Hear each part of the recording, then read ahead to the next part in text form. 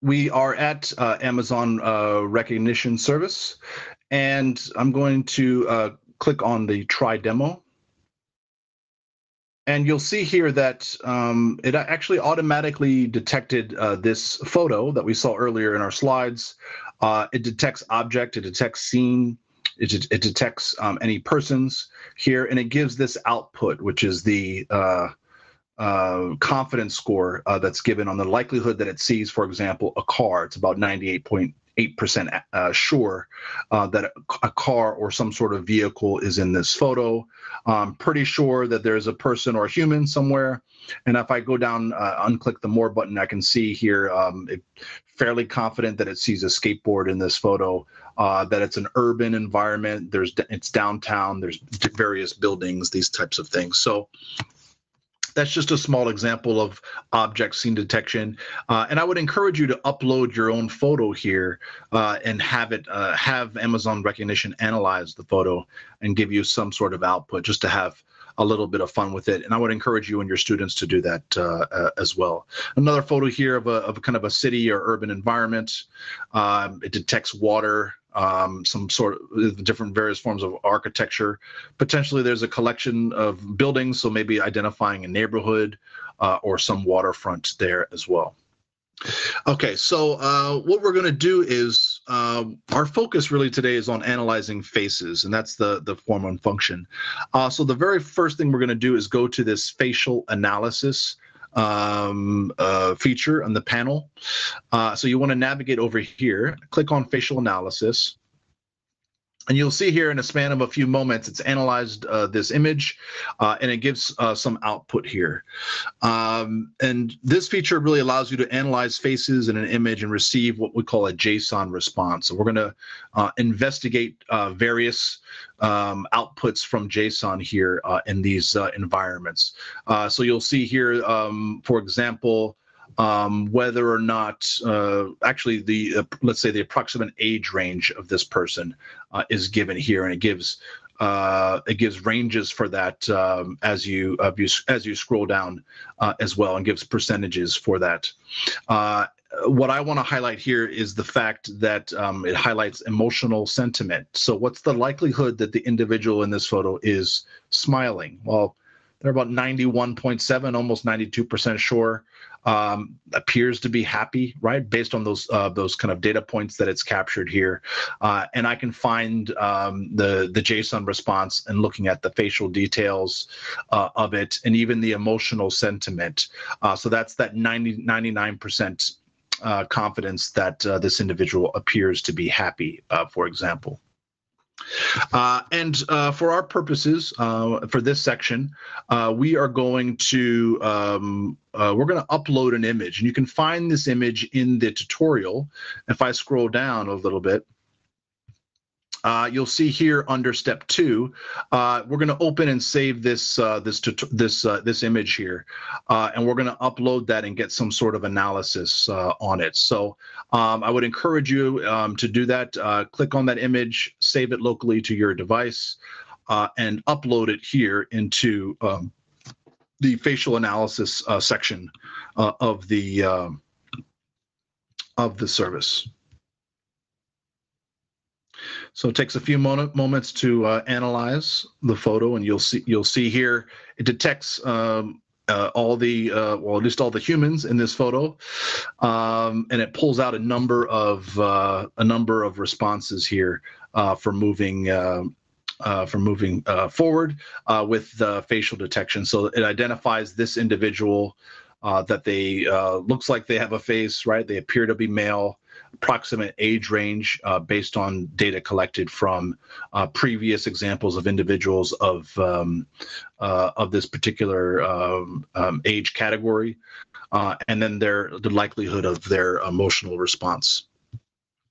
So that's a nice feature, and of course I can go down and get the JSON response for the various folks in this photo. So that's quite nice, and so. What we're going to do actually here, we're going to go down and look at the emotional response that's given of this particular individual. And actually, it detects three emotions, right? It detects actually a number of emotions. If you scroll down here, you'll see what's the likelihood of this individual being happy or sad or surprised. And you'll see here there's a confidence score of about 99.35% that this individual is happy, and much, much lower in areas of maybe calm or confused or angry, less than 1% in those spaces. So that's a nice feature-rich example. So you can think maybe as a developer, detecting emotions and images and videos really makes it possible to quickly catalog a digital library by emotion. Another use case for detecting emotion is to really amplify ad targeting, so users can receive personalized experiences tailored to their current emotion. So let's play around a little bit with facial comparison. That's another kind of feature of Amazon Rekognition. So is face A the same as face B, for example? So what's the likelihood that this individual is the same as this one here? And you see the similarity that Amazon Rekognition pulls out, about 99.8% accuracy, and not the same or not similar for the other photos in that space. For this activity, we're going to leverage, I'm just going to scroll down a little bit. We're going to leverage this individual. So a bonus number of points if you can identify who this person is. This is actually Andy Jassy, the CEO of Amazon Web Services. And you can save his image locally on your device. And we're going to upload that into the facial comparison features here. So I'm going to copy that. I'm going to save his image here. And you'll see Andy Jassy does not look like any of the individuals as we would have guessed in the comparison photo. And we get a nice kind of JSON response outlining that as well, using those bounding boxes that we talked about. And then we're going to actually here compare Andy Jassy to the photo that we uploaded earlier, which is that family photo. Okay, and we'll get some interesting results here. We're going to look down at the JSON in a moment, but you can actually quickly see that there is no likeness of Andy Jassy in this other photo as we would expect. But we could verify that through the response and look for any similarity with the other individuals. So you'll see here for the first face match, there's about a 13.8% comparison, a similarity between Andy Jassy and the first individual, which was this gentleman. So didn't quite make the cut, but it's the highest percentage out of all of the other individuals that are highlighted, and you can measure and compare out of 100, a score out of 100 in the similarity section here, what each of the participants received in that environment. So not really matching up to any of the other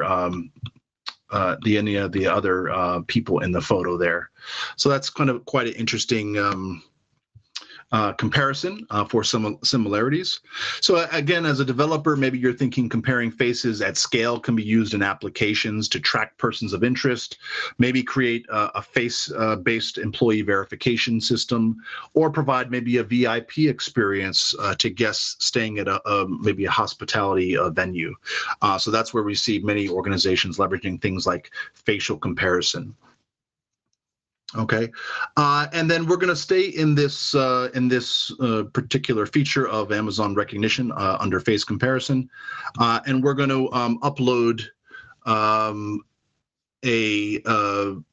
another photo. This time we're going to replace the Andy Jassy photo with an image of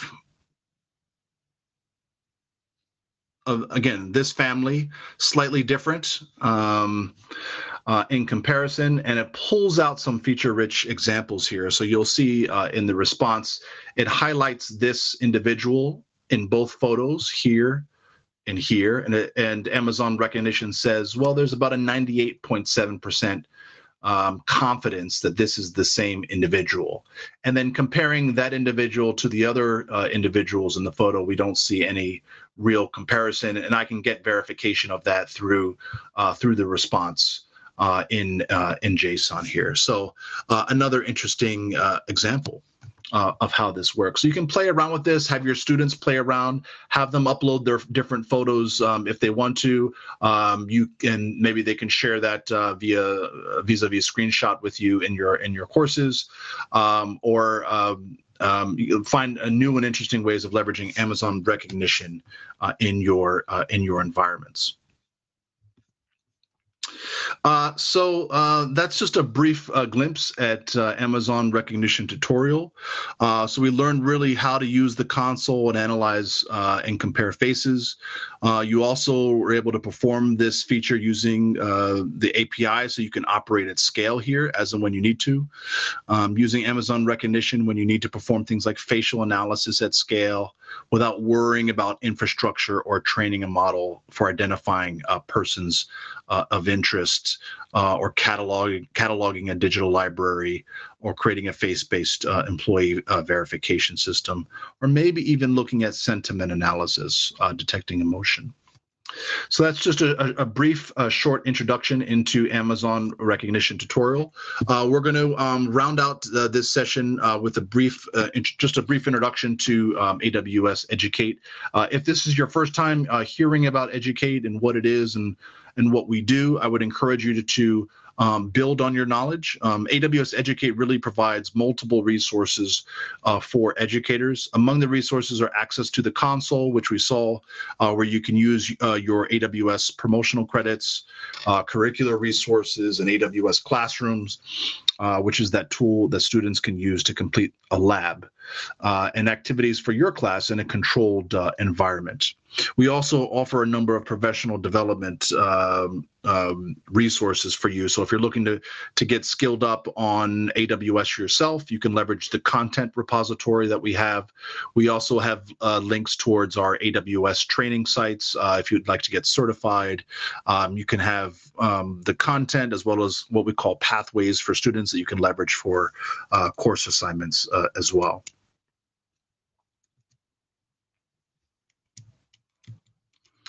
So as I highlighted earlier, this particular tutorial leverages a starter template, and that's built out of the classroom experience. If you're unfamiliar about launching a classroom, go ahead and look at the step-by-step process via the console for AWS Educate, and it will walk you through the steps of creating a classroom. But the classrooms here really providing that hands-on learning environment for students.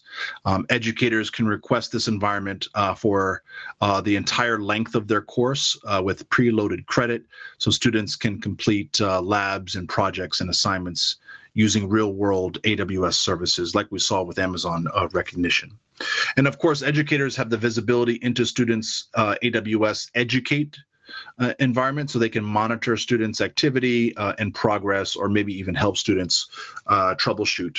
That's in the classroom experience that I'm highlighting there. And of course, AWS Educate curricular resources and content can be broken into really three main categories: AWS produced content, faculty developed content, and labs. AWS produced content includes things like videos and white papers and tutorials, all available for free for you to use in your own environments or for your own professional development. And this is the same content AWS provides to its customers and partners, so it's directly from industry. There's faculty developed content, which is course materials developed by AWS Educate faculty all around the globe. It includes resources such as syllabi, presentations, and assignments, how-to guides, and online courses. And many of these resources can be imported directly into your LMS. And then finally, the labs allow students to gain those hands-on experience using AWS services in the actual AWS console. And we saw that via the classroom environment. There are guardrails around the classroom labs to prevent students from getting in too deep and causing cost overrun and things like that. So that's where you as an educator kind of step in, define the credit. For most accounts, for most templates in classrooms, $50 is the default credit amount. We find that most students don't use more than $30 worth of credit in the classroom experience, and so just using your best judgment there as and when you create, and you can create multiple classrooms for your students, and all of those labs are provided for you free. And then finally, we have just highlighting kind of what else is involved and other resources on AWS Educate. Oftentimes, too, there's a vast number of resources, and oftentimes it's difficult to figure out where to start. And so we have educate content creators who first look at foundational cloud knowledge and skills, so introduction to cloud computing. That's about 45 hours of content, I believe, in the education portal. Can review the skills and the knowledge required that's needed for you and your students in your courses. We have some educators that are going to their school boards and actually building out cloud degrees for their institutions. So that could be another avenue for further knowledge. We also have something called the Cloud Ambassador Program, for educators that have become more experienced on Educate and building out whole courses and syllabi. They can be really at the forefront of thinking in cloud spaces and have access to a cloud ambassador community to build upon as well. So that's just a short introduction and primer on AWS Educate. I hope you found that information helpful and the tutorial helpful. As I said, I will include the link to the step-by-step guide. Make sure that you also check Amazon Rekognition page for more information on that particular service. And I want to thank you all for attending the How to Detect, Analyze, and Compare Faces with Amazon Rekognition.